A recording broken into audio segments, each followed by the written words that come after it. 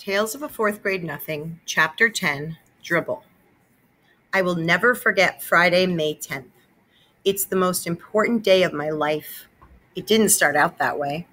It started out ordinary. I went to school, I ate my lunch, I had gym, and then I walked home from school with Jimmy Fargo. We planned to meet at our special rock in the park as soon as we changed our clothes. In the elevator, I told Henry I was glad summer was coming. Henry said he was too. When I got out at my floor, I walked down the hall and opened the door to my apartment. I took off my jacket and hung it in the closet. I put my books on the hall table next to my mother's purse. I went straight to my room to change my clothes and check Dribble. The first thing I noticed was my chain latch. It was unhooked. My bedroom door was open, and there was a chair smack in the middle of my doorway. I nearly tumbled over it. I ran to my dresser to check Dribble. He wasn't there. His bowl with the rocks and water was there, but Dribble was gone. I got really scared. I thought, maybe he died while I was at school and I didn't know about it. So I rushed into the kitchen and hollered, "Mom, where's Dribble?" My mother was baking something. My brother sat on the kitchen floor banging pots and pans together. "Be quiet," I yelled at Fudge. "I can't hear anything with all that noise." "What did you say, Peter?" my mother asked. "I said I can't find Dribble. Where is he?" "You mean he's not in his bowl?" my mother asked. I shook my head. "Oh, dear," my mother said. "I hope he's not crawling around somewhere. You know I don't like the way he smells. I'm going to have a look in the bedrooms. You look in here, Peter." My mother hurried off. I looked at my brother. He was smiling. "Fudge, do you know where Dribble is?" I asked calmly. Fudge kept smiling. "Did you take him? Did you, Fudge?" I asked not so calmly. Fudge giggled and covered his mouth with his hands. I yelled, "Where is he? What did you do with my turtle?" No answer from Fudge. He banged his pots and pans together again. I yanked the pots out of his hand. I tried to speak softly. "Now tell me where Dribble is. Just tell me where my turtle is. I won't be mad if you tell me. Come on, Fudge, please." Fudge looked up at me. "In tummy," he said. "What do you mean, in tummy?" I asked, narrowing my eyes. "Dribble in tummy," he repeated. "What tummy?" I shouted at my brother. "This one," Fudge said, rubbing his stomach. "Dribble in this tummy, right here." I decided to go along with his game. "Okay, how did he get in there, Fudge?" I asked. Fudge stood up. He jumped up and down and sang, "I ate him, ate him, ate him." He ran out of the room. My mother came back into the kitchen. "Well, I just can't find him anywhere," she said. "I looked in all the dresser drawers and the bathroom cabinets and in the shower and the tub and—" "Mom," I said, shaking my head, "how could you?" "How could I what, Peter?" Mom asked. "How could you let him do it?" "Let who do what, Peter?" Mom asked. "Let Fudge eat Dribble!" I screamed. My mother started to mix whatever she was baking. "Don't be silly, Peter," she said. "Dribble is a turtle." "He ate Dribble," I insisted. "Peter Warren Hatcher, stop saying that," Mom hollered. "Well, ask him. Go ahead and ask him," I told her. Fudge was standing in the kitchen doorway with a big grin on his face. My mother picked him up and patted his head. "Fudgy," she said to him, "tell Mommy where Brother's turtle is." "In tummy," Fudge said. "What tummy?" Mom asked. "Mine," Fudgy laughed. My mother put Fudge down on the kitchen counter, where he couldn't get away from her. "Oh, you're fooling Mommy, right?" "No fool," Fudge said. My mother turned very pale. "You really ate your brother's turtle?" A big smile from Fudge. "You mean that you put him in your mouth and chewed him up like this?" Mom made believe she was chewing. "No," Fudge said. A smile of relief crossed my mother's face. "Of course you didn't. It's just a joke." She put Fudge down on the floor and gave me a look. Fudge babbled. No chew, gulp, gulp, all gone, turtle. Own Fudge's tummy." Me and my mother stared at Fudge. "You didn't," my mother said. Did so, Fudgy said. No, Mom shouted. Yes, Fudge shouted back. Yes? Mom asked weakly, holding on to a chair with both hands. Yes, Fudgy beamed. My mother moaned and picked up my brother. Oh no, my angel, my precious little baby. Oh no. My mother didn't stop to think about my turtle. She didn't even give Dribble a thought. She didn't even stop to wonder how my turtle liked being swallowed by my brother. She ran to the phone with Fudge tucked under her one arm. I followed. Mom dialed the operator and cried, "Oh, help! This is an emergency! My baby ate a turtle!" "Stop that laughing," my mother told the operator. "And an ambulance is on the way, 25 West 68th Street. Mom hung up. She didn't look too well. Tears were running down her face. She put Fudge down on the floor. I couldn't understand why she was so upset. Fudge seemed just fine. "Help me, Peter," Mom begged. "Get me blankets." I ran into my brother's room. I grabbed 2 blankets from Fudge's bed. He was following me around with that silly grin on his face. I felt like giving him a pinch. How could he stand there looking so happy when he had my turtle inside him? I delivered the blankets to my mother. She wrapped Fudge up in them and ran to the front door. I followed and grabbed her purse from the hall table. I figured she'd be glad I thought of that. Out in the hall, I pressed the elevator buzzer. We had to wait a few minutes. Mom paced up and down in front of the elevator. Fudge was cradled in her arms. He sucked his fingers and made that slurping noise I like. But all I could think of was Dribble. Finally, the elevator got to our floor. There were 3 people in it besides Henry. "This is an emergency," my mom wailed. "The ambulance is waiting downstairs. Please hurry." "Yes, Mrs. Hatcher, of course," Henry said. "I'll run her down just as fast as I can. No other stops."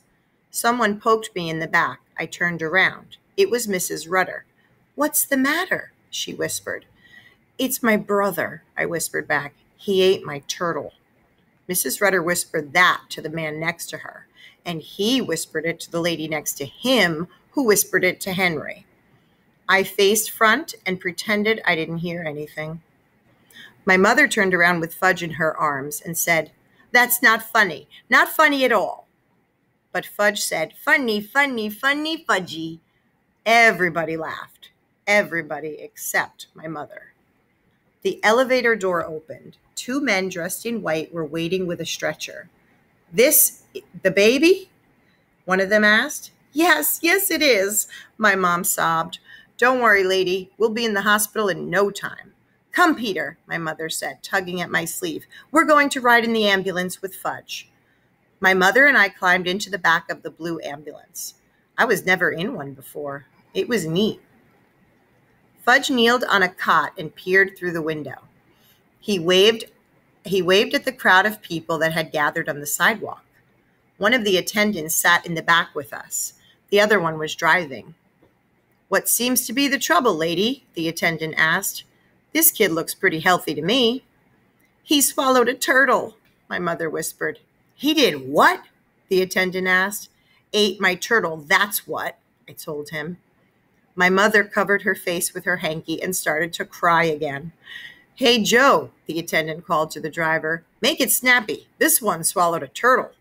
"That's not funny," Mom insisted. I didn't think so either, considering it was my turtle. We arrived at the back door of the hospital. Fudge was whisked away by 2 nurses. My mother ran after him. "You wait here, young man," another nurse called to me, pointing to a bench. I sat down on the hard wooden bench. I didn't have anything to do. There weren't any books or magazines spread out like when I go to Dr. Cohn's office. So I watched the clock and read all the signs on the walls.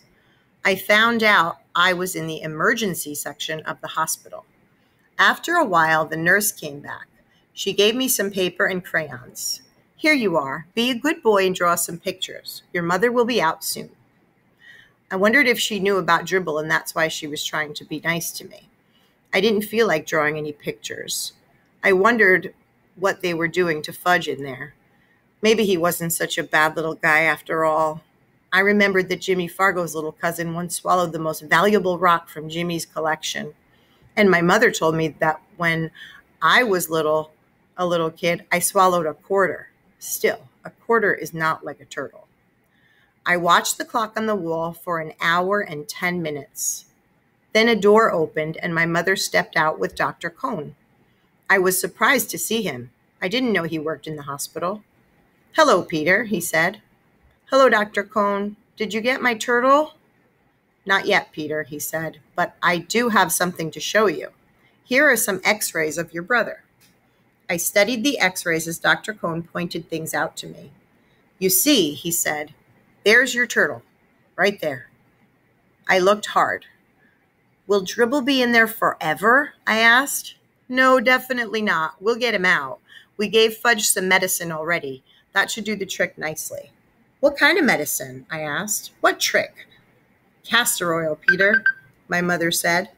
Fudge took castor oil and milk of magnesia and prune juice, too. Lots of that. All of those things will help to get Dribble out of Fudgy's tummy. "We just have to wait," Dr. Cohn said. "Probably until tomorrow or the day after. Fudge will have to spend the night here, but I don't think he's going to be swallowing anything he isn't supposed to be swallowing from now on." "How about Dribble?" I asked. "Will Dribble be all right?" My mother and Dr. Cohn looked at each other. I knew the answer before he shook his head and said, "I think you may have to get a new turtle, Peter." "I don't want a new turtle," I said. Tears came to my eyes. I was embarrassed and wiped them away with the back of my hand. Then my nose started to run, and I had a little sniffle. "I want Dribble," I said. "That's the only turtle I want." My mother took me home in a taxi. She told me my father was on his way to the hospital to be with Fudge. When she got home, she made me lamb chops for dinner, but I wasn't very hungry. My father came home late that night. I was still up. My father looked gloomy. He whispered to my mother, "Not yet? Nothing yet?" The next day was Saturday. No school. I spent the whole day in the hospital waiting room. There were plenty of people around, and magazines and books, too. It wasn't like the hard bench in the emergency hallway. It was more like a living room. I told everybody that my brother ate my turtle. They looked at me kind of funny, but nobody ever said they were sorry to hear about my turtle. Never once. My mother joined me for supper in the hospital coffee shop. I ordered a hamburger, but I left most of it. Because right in the middle of my supper, my mother told me that if the medicine didn't work soon, Fudge might have to have an operation to get Dribble out of him.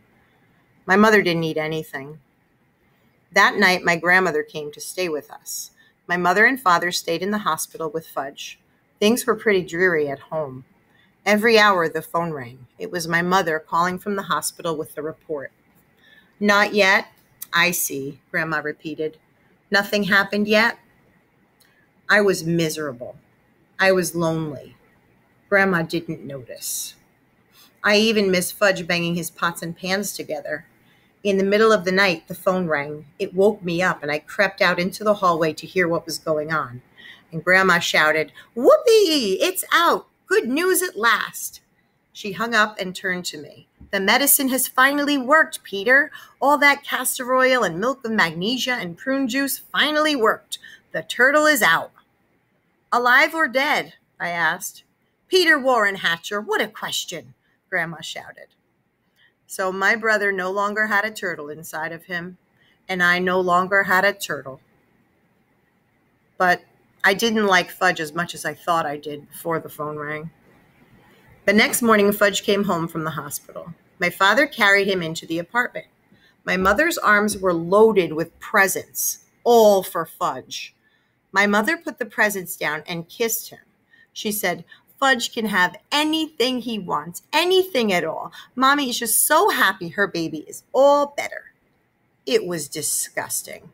Presents and kisses and attention for Fudge. I couldn't even look at him. He was having fun. He probably wasn't even sorry he ate my turtle. That night, my father came home with the biggest box of all. It wasn't wrapped up or anything, but I knew it was just another present. I turned away from my father. "Peter," he said, This box is a surprise for you."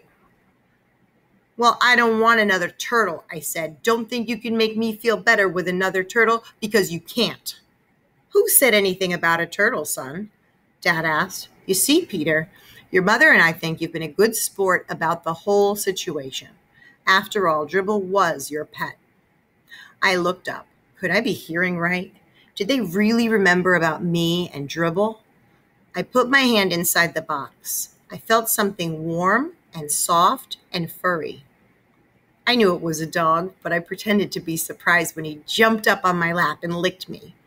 Fudge cried, "Oh, doggy, see, doggy." He ran right over and grabbed my dog's tail. "Fudge," my father said, taking him away, "this is your brother's dog. Maybe someday you'll have a dog of your own, but this one belongs to Peter. Do you understand?" Fudge nodded. "Peter's dog." "That's right," my father said. "Peter's dog." And then he turned to me. "And just to be sure, son," he said, "we got a dog that's going to grow quite big, much too big for your brother to swallow." We all laughed. My dog was neat. I named him Turtle to remind me. The end.